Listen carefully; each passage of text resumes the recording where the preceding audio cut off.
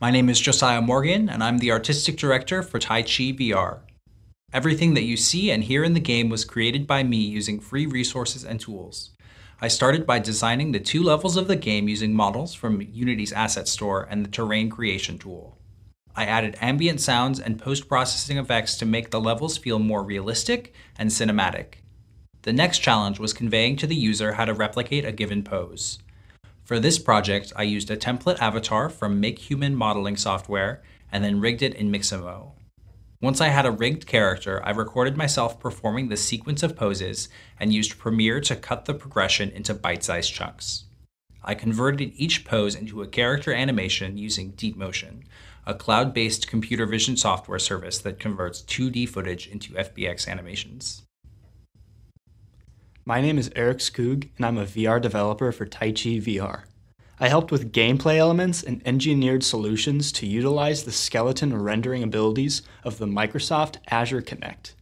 Using the Kinect's body tracking and skeleton rendering, we were able to track and display user movement through VR.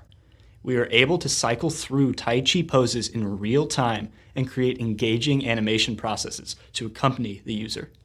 Our main goal was to create an immersive experience that encourages movement and activity among players. My name is Jimmy Erickson, and I am also a VR developer for Tai Chi VR. I focused on integrating the Azure Kinect into our VR project in real time. To the best of our knowledge, the Azure Kinect has not been used in a VR game, or at the very least has not been documented. We wanted to explore how immersion could change if the player is no longer forced to hold controllers and instead uses their entire body as a controller. Tai Chi VR uses the Kinect in a similar capacity as its predecessor, the Xbox Kinect.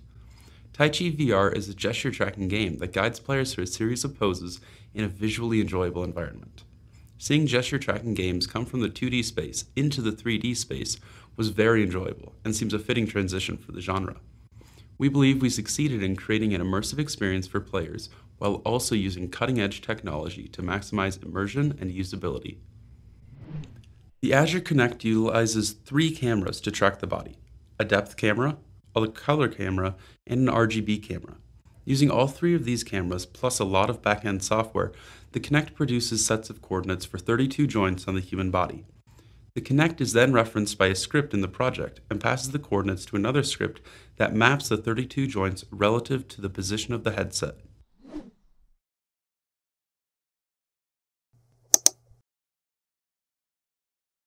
Remember to inhale slowly and deeply through your nose and exhale slowly and completely.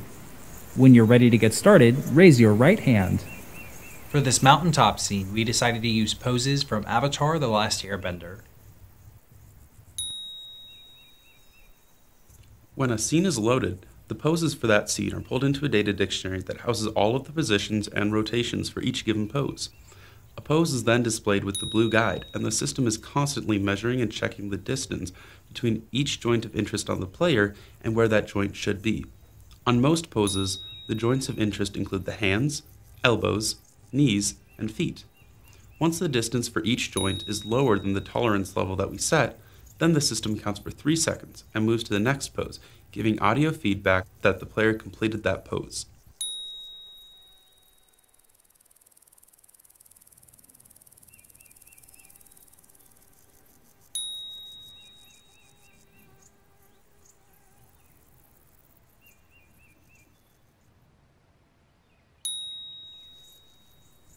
Follow along with the guide as they show you each of the poses. Once you successfully complete a pose, we'll let you know and show you the next one. Remember to inhale slowly and deeply through your nose and exhale slowly and completely. When you're ready to get started, raise your right hand. For this forest scene, we decided to use a Tai Chi warm-up sequence as poses.